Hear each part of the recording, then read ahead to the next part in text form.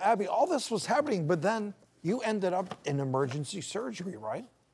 Yes. I went to a spine surgeon that I had gone to beforehand because I had, he found a childhood injury that I had since before puberty that I didn't even know I had. And so when this was going through my head and it was my back, I thought, you know what? I need to go see Dr. Melamed again. Maybe he'll have some answers.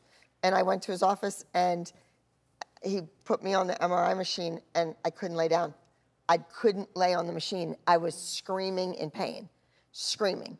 So then he sent me to have an MRI sedated. Dr. Melamed happens to be our good friend as well. And I'm hearing her story, and what I'm getting is that there was a lot of confusion in the medical community as to what was going on because her symptoms were driven by pain, but other things were going on. So talk to me about when she showed up at your clinic.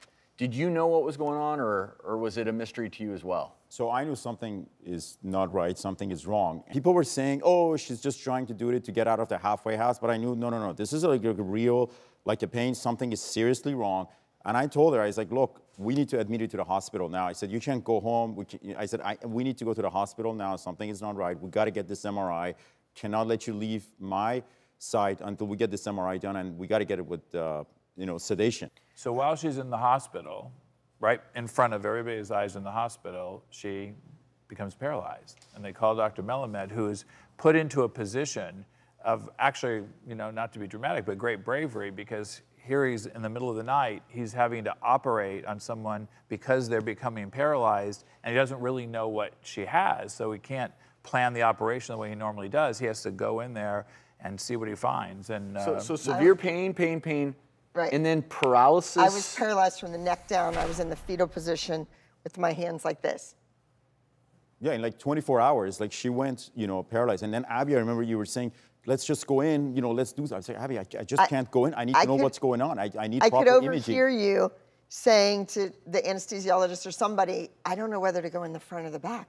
And I remember yelling as much as I could, the back, it's my back, go in the back. And my 3 friends were there, and we were saying the Hail Marys and the Our Fathers, and the anesthesiologist came over, and I said, just tell me I'm gonna see you when I wake up. Just tell me I'm gonna see you. And he said, I can't do that, ma'am. So what did the MRI show? Well, no, we couldn't even get the MRI at the time. So you were going in with no MRI? No, so what we did is that I said, and then when she got paralyzed, I was like, we got to transfer her to get the MRI with sedation. They couldn't do it. So I said, let's get a CT myelogram right away. I called the radiologist. I'm like, no, we need to do it like now. This is like an urgent. She's not going to make it till tomorrow morning. She'll be dead by tomorrow morning. We don't have time here. So they ended up getting a CT myelogram. CT myelogram is a CAT scan where you put the dye inside the spinal cord, basically, and it lights up. So it's another way of seeing if you can't get the MRI. And it showed something is squeezing, basically like a chokehold on the spinal cord over 13 levels from her bottom of her neck all the way to the lower part of her back. Wow. Like the spinal cord was getting strangulated, something. And I thought it was an infection because she was having some fever. I'm like, this is an infection. We got to get in right away. So she had become paralyzed all of a sudden very quickly, went to the operating room, and it was around 12:30, 1 o'clock in the morning. We took her in, and then it started, as soon as they opened it up, we started doing the surgery.